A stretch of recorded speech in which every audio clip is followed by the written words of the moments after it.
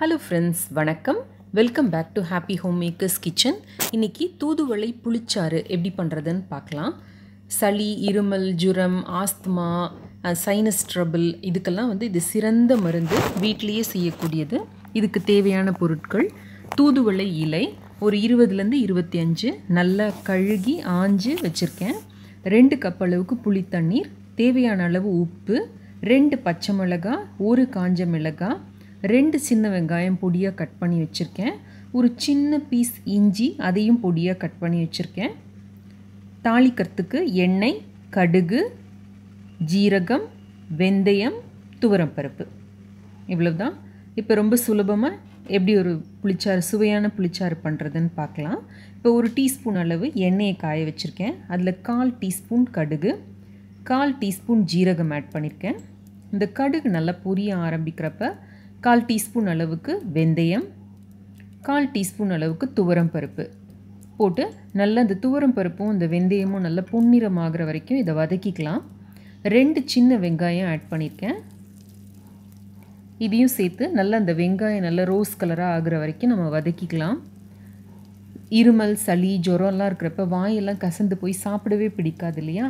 அப்போ இந்த புளிச்சாறு வச்சு நல்ல சூடான சாதத்தில் பிசைஞ்சு கொடுத்தோம்னா இந்த வாய்க்கும் ருசி நல்லாயிருக்கும். இந்த கசந்த வாய்க்கு நெஞ்சில் இருக்கிற சளியையும் கரைக்கக்கூடிய தன்மை இந்த தூதுவளை, இஞ்சி இதுக்கெல்லாம் உண்டு. இப்போது இதில் பச்சை மிளகாயும் காஞ்ச மிளகாயும் சின்ன சின்ன பீஸாக கட் பண்ணி வச்சுருக்கேன், அதை ஆட் பண்ணிக்கலாம். உங்களுக்கு தேவையான அளவு காரம் அதுக்கு ஏற்றபடி இதை அட்ஜஸ்ட் பண்ணிக்கோங்க. இப்போ இஞ்சியும் ஆட் பண்ணியிருக்கேன், இதையும் சேர்த்து நம்ம நல்லா வதக்கிக்கலாம். ரொம்ப சுலபமாக, ரொம்ப ஈஸியாக செய்யக்கூடியது இது. ரொம்ப டேஸ்ட்டாகவும் இருக்கும். இது சாதத்தோடு பிசைஞ்சு சாப்பிட்றதுக்கு. குளிர்காலங்கள் ஆரம்பித்தா இதையே ரசத்துக்கு பதில் நம்ம செஞ்சு சாப்பிட்டோம்னா சளி, இருமல் பிரச்சனை வராமல் நம்மளை பாதுகாத்துக்கலாம். இப்போது இந்த 2 கப் அளவு புளி தண்ணீர், ஒரு எலுமிச்சம்பழம் அளவு புளியை ஊற வச்சு அதுலேருந்து 2 கப் புளி தண்ணீர் எடுத்திருக்கேன், அதை ஆட் பண்ணியிருக்கேன். இப்போ தேவையான அளவு உப்பு போட்டுக்கலாம். இதில் உப்பு போட்டு இதை இப்போ ஹை ஃப்ளேமில் வச்சு நல்லா கொதிக்க வச்சிடலாம். இது ரொம்ப சீக்கிரம் கொதிக்கிற நிலைமைக்கு வந்துடும். ஒரு சிட்டிகை சாம்பார் மிளகாய்த்தூள் டேஸ்ட்டுக்காக இதை ஆட் பண்ணுறோம், அதுக்கு மேலே வேண்டாம். இதில் 1/4 டீஸ்பூன் அளவுக்கு மஞ்சத்தூள் போட்டு இப்போ இதை நல்லா கொதிக்க வச்சிடலாம். அந்த பச்சை வாசனை போகிற வரைக்கும் கொதிச்சா போகிறோம், ரொம்ப கொதிக்க வேண்டிய அவசியம் கிடையாது. உங்களுக்கு இந்த வீடியோ பிடிச்சிருந்ததுன்னா தயவுசெய்து சப்ஸ்கிரைப் பட்டன் கிளிக் பண்ணுங்கள், லைக் பட்டன் கிளிக் பண்ணுங்கள்.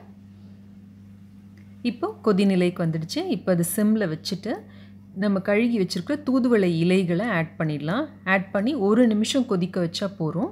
இப்போது தூதுவளை இலைகள் வெந்த உடனே ஒரு 1/4 டம்ளர் அளவு தண்ணி ஊற்றி கேஸ் ஆஃப் பண்ணிடலாம். பண்ணிவிட்டு ஒரு கொஞ்சமாக வெல்லம், ஏன்னா அந்த புளிப்பு சுவையை சரி பண்ணுறதுக்காக, புளிப்பு, இனிப்பு, உப்பு எல்லாம் கரெக்டாக வரும் நம்ம அந்த வெல்லம் ஆட் பண்ணால், வச்சு மூடி வச்சிடலாங்க. அவ்வளோதான், நம்மளோட தூதுவளை புளிச்சாறு ரெடி.